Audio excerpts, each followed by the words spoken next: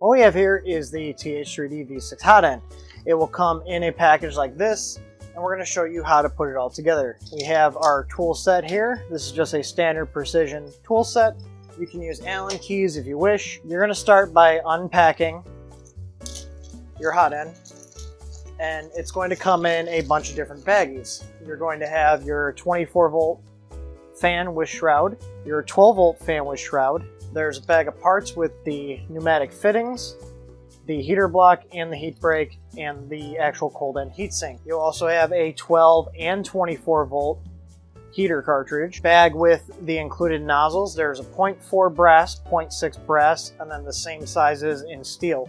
The steel are good for printing abrasive. We have 2 thermistors and your PTFE tubing. Take your cold end heatsink and screw the heat break into the bottom here, and it will stop, and this does not go all the way in. The bottom of the heat break, right before the transition zone, which you can see, is where it's going to stop.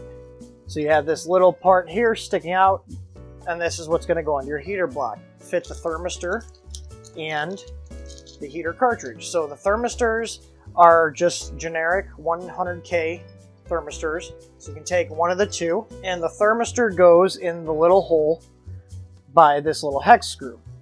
So I'm going to go ahead and get our bits out here. I put the 2.0 into my driver here, and we're going to back this screw out just a little bit,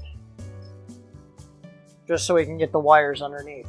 So you're going to take the bulb of the thermistor and stick it into the hole, and then put the wires underneath the screw.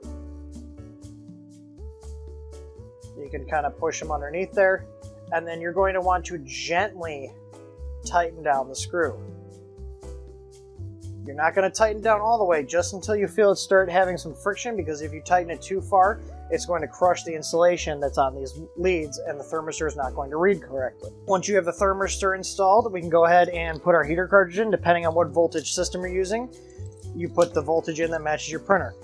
In this case, this is going on a 12-volt machine, so I'm going to unravel the wires here. Grab your heater cartridge and put it into the block, and it's going to stick out a little bit on each end, as you can see here. You want to have it centered, so the metal casing will stick out a little bit, and then tighten down your screw.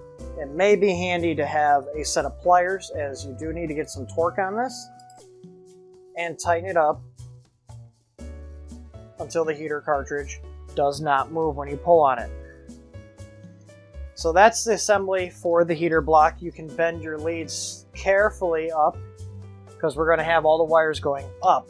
Screw your heat break into your heater block, but not all the way. We're just going to give it a couple turns. You see it's not all the way in, because we want to leave some room for the nozzle. So grab the nozzle that you're going to put into your Hotend, and I usually run the 0.4 millimeter brass. So I'm going to take the 0.4 millimeter brass, and I'm going to screw this in until it is flush with the block.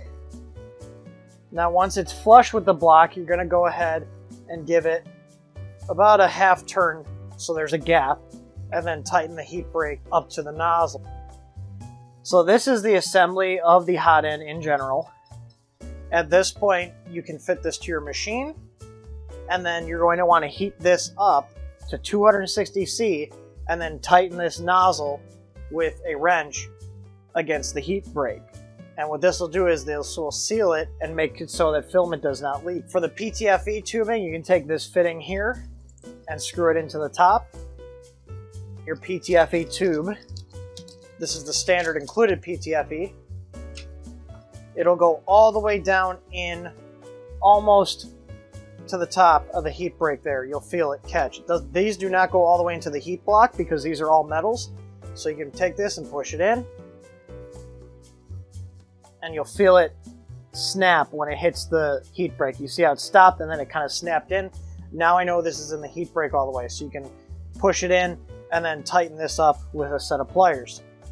And this is how you assemble the Hotend. If you have a silicone sock, you can put the silicone sock over the block, but this is ready to mount to your printer now. If you ever have to replace anything, you just unscrew this screw for the thermistor and unscrew this screw for the heater cartridge. And it's that simple. You're obviously going to have to print a mount, and most of the mounts will lock into this collar up here to hold the hot end.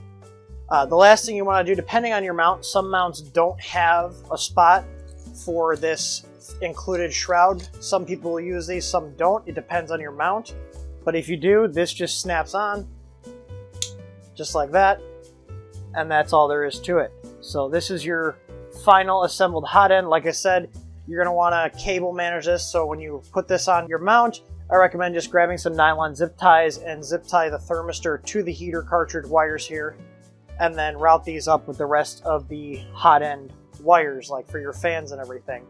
And you do not have to use this included fan. Most of these CR10 mounts have an option to use the 40mm included fan as part of a duct on the mount, and there's nothing wrong with that. If you're using the titanium one instead of the steel one, you would just put the titanium one in instead of the steel one when you assemble. If you ever need to change the nozzle, you're going to want to heat it up to about 260°C and then take the nozzle out while it's hot, because it will then make the plastic molten and you can change it. You always want to change your nozzles hot. You can just simply unscrew it and put the other nozzle in and repeat the same process. I'll usually back it out a little bit and make it flush, give it a half turn so you got a little gap, and then tighten the heat brake to the nozzle, and then make sure you heat it to 260°C and then tighten down it. You're not putting a ton of force on this. You're just going to take about what you can do with one finger in terms of torque. You're not trying to wrench this down, because you can snap